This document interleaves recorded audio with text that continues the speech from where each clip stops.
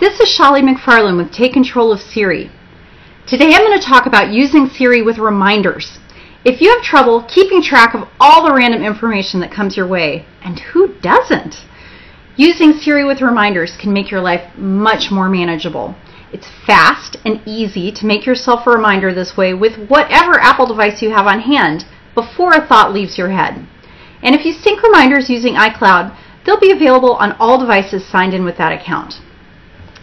Let's say you're looking at something online that you want to come back to later.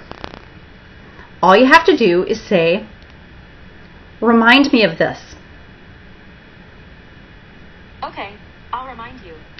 Siri makes a reminder that includes the URL.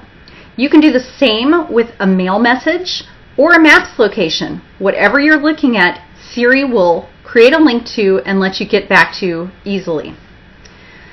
If you want to create a basic to-do reminder, just say something like, "Remind me to buy coffee." Okay, I'll remind you. You can add to a specific list by including the list's name. Add coffee to my grocery list. Okay, I added it to your grocery list. You can see these by going into reminders. Here you see this is my default iCloud list. My grocery list is here. Oh, I really need to get some coffee. To create a time-based reminder, include the time in your request.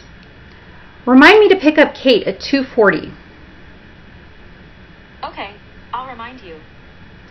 You can be a little more general too. Remind me to cancel my trial subscription in 14 days. Okay, I'll remind you.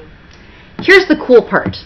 If you've turned on location services for Siri and reminders on a device you carry with you, like your Apple Watch or your iPhone, you can create a reminder that prompts you to do something when you reach or leave a certain place.